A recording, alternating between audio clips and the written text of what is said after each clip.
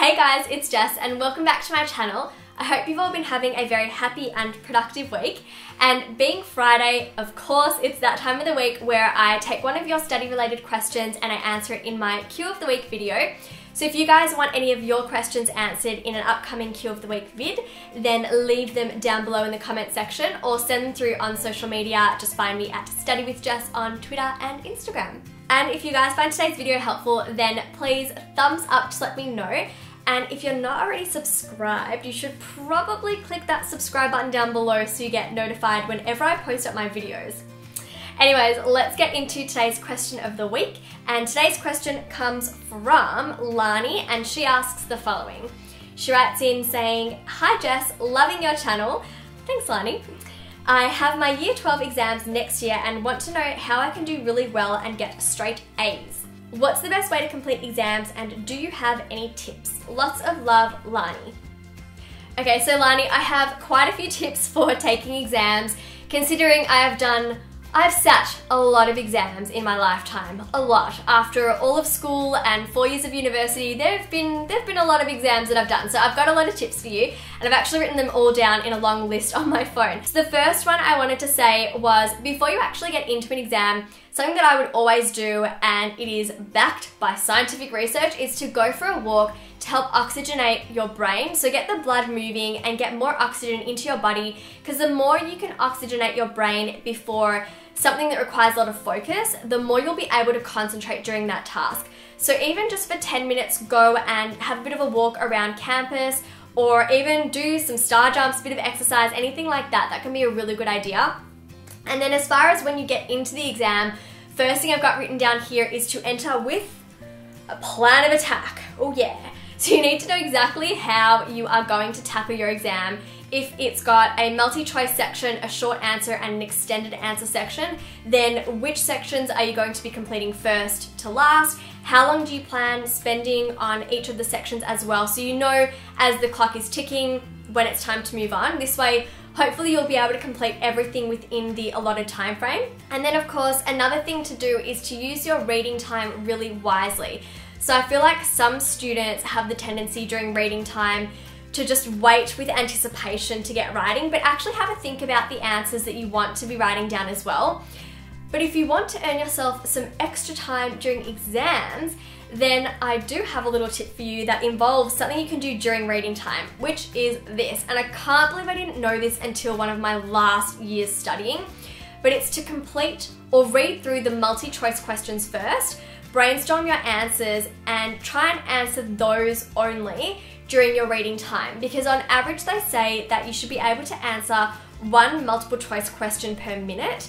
And if you've got 10 minutes of reading time, the second that they say that you can start writing in your exams, you could probably solve the first 10 questions right away.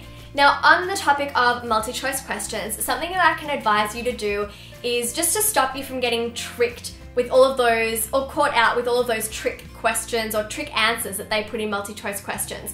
So a lot of the time, your teachers and lecturers will put something in there that you've never seen before and you freak out and you think, oh my goodness, did I not revise for my exam correctly? And did I miss this? Is this the real answer? So instead of doubting yourself, make sure to cover all of the potential answers first and have a bit of a brainstorm about what you know about the topic at hand.